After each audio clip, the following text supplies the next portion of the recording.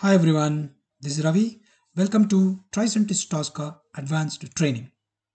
So this is our lesson 14 as part of our Tosca Advanced Training, or it's a lesson 29 as an overall TRICENTIS Tosca training. So this is our part 3 of conditional statements and loops. As you already know, I've already published two parts. Part 1 covering if, then, else statements. Part 2 covering do statements. And in this part, I'm going to cover how can we use while statements while using or while automating your test cases by using TRICENTIS Tosca. Please do subscribe to the channel, click on bell icon, you'll receive notifications whenever I publish more videos. So, while conditional statement. So first of all, when you create while statements, Tosca will automatically create two objects. One is loop object and the other one is conditions object. So if the condition is fulfilled, test steps within the loop object are run repeatedly until the condition is no longer fulfilled. So while statements contain the property called maximum repetitions in order to avoid infinite loops. That means because first it searches for the condition, it enters to the loop, and the loop repeats until the condition does not meet. What if the condition, whatever you automated, it does not meet forever? Then it's gonna go for the infinite loops. That's why you can define maximum repetitions for any while loops. Okay. So now let us see the order of conditions.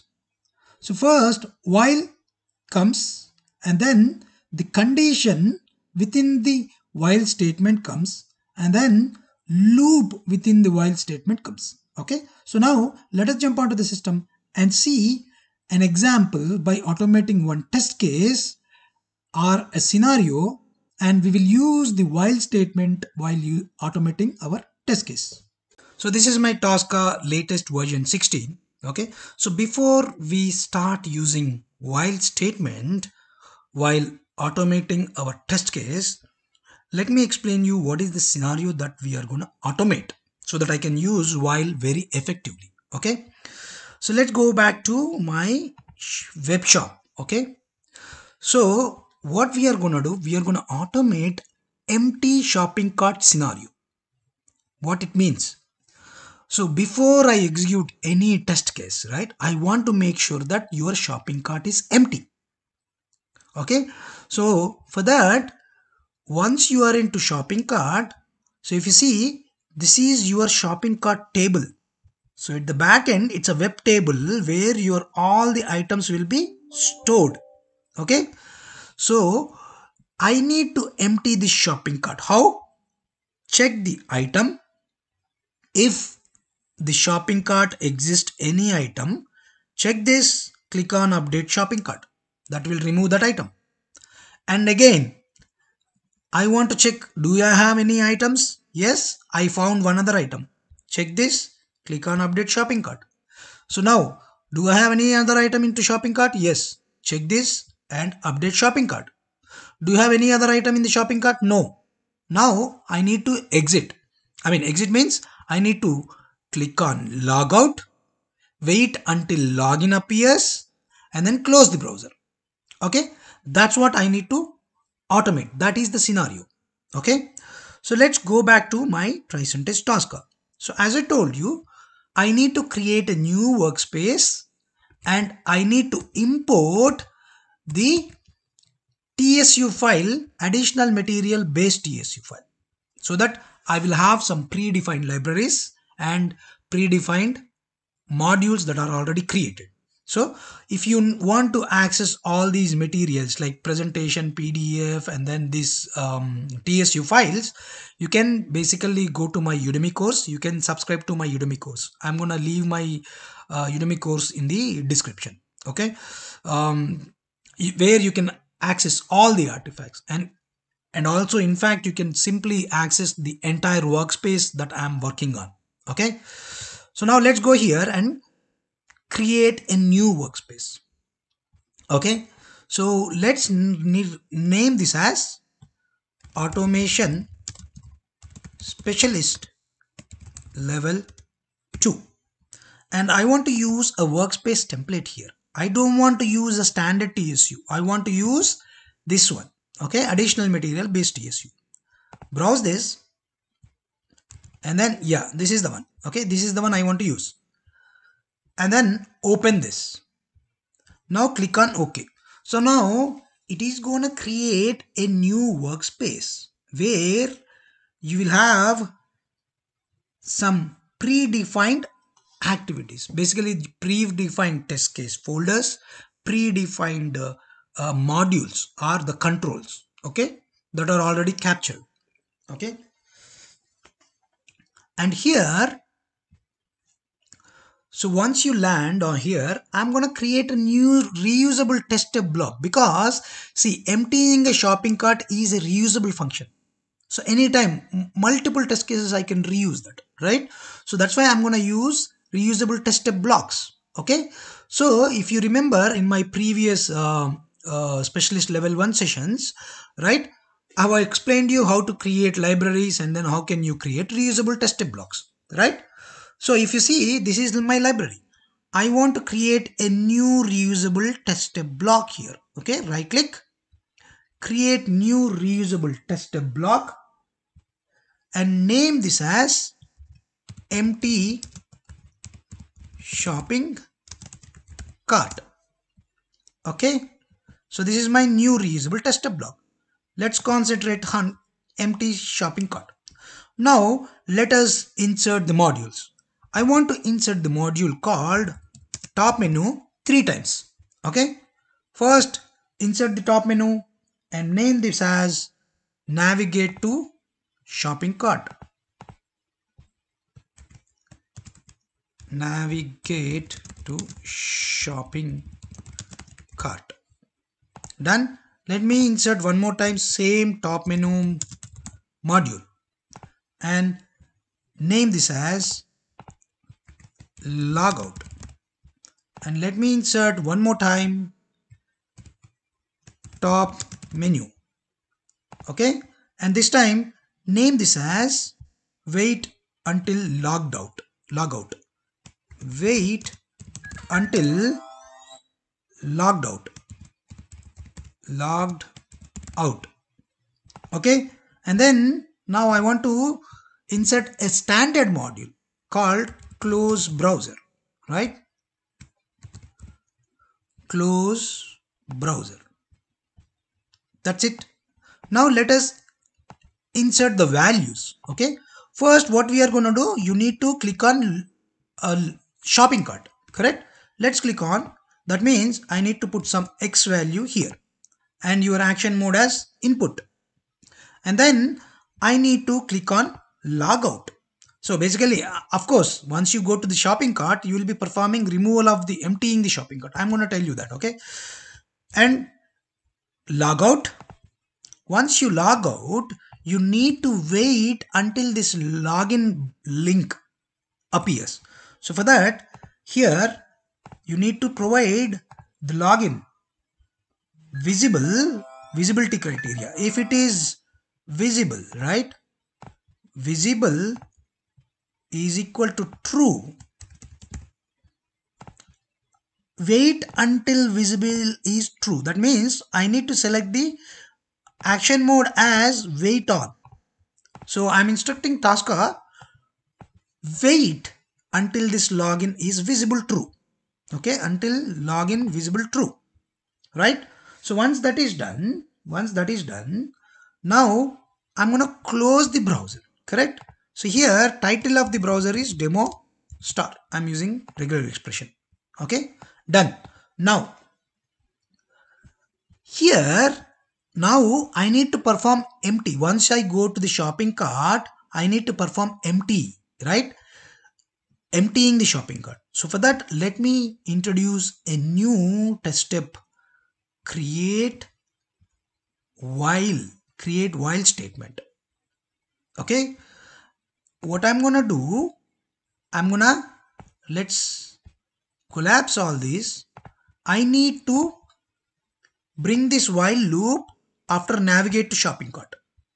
After navigating to shopping cart, I want to perform some actions. What? I need to empty the shopping cart. Correct? So now, first let's concentrate on condition. Under while loop, let's go to condition. So here I want to import a module called shopping cart. Correct? So I have to go to the shopping cart. Under shopping cart, I need to verify if this shopping cart has a shopping cart table. If you remember, if you add any item, that item will be stored in the table. Correct? Let me add some items. Okay, let's log in and add some items so that you understand very well. So go to apparels and shoes, add jeans, add something, add bag, right? So now you go to shopping cart.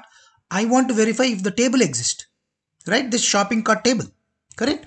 So for that, I need to see condition is if your shopping cart products, this is a table, this is your table. If this exists, that means go here, select exist equal to true, right? But here action mode is verify. I want to verify if this table exists or not. If this exists, then let's go to your loop. What it needs to do? It needs to start emptying the cart, correct? So Control T, again shopping cart, import the same module, and here I need to select, right? In the table, this is my first row. I have to select first row checkbox. For that, go to rows and then select this first row $1. So I've already explained you about how to handle the tables, web tables in my previous sessions. Okay, I would recommend you guys to visit those videos. Okay, and here once you select one, you will see remove. This is my remove column, right?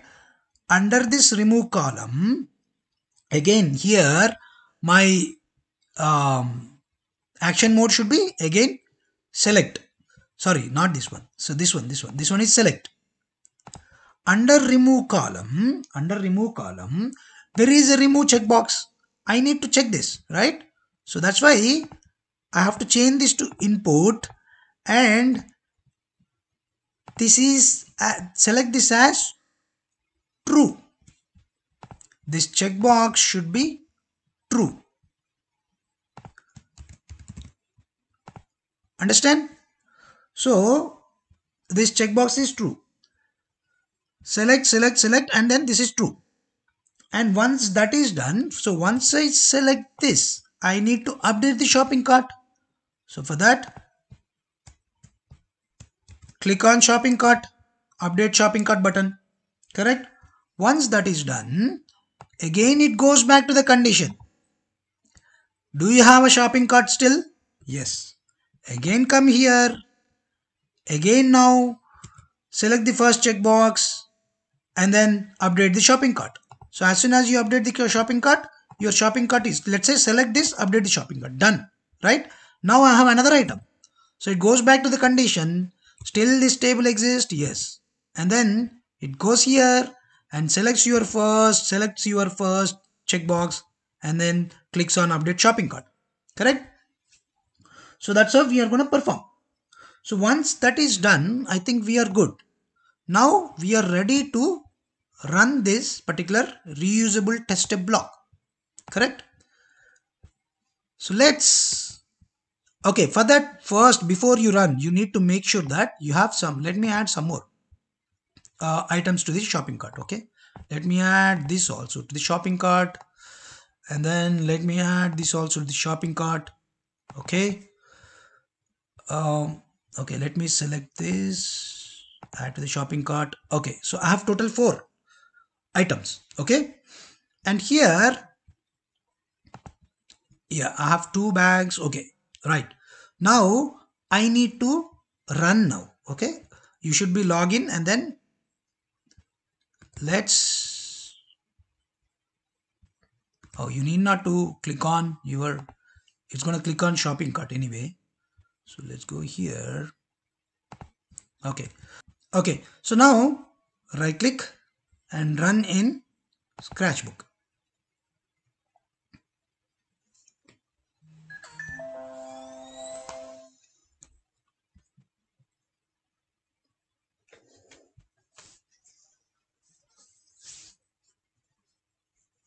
See, clicked on shopping cart.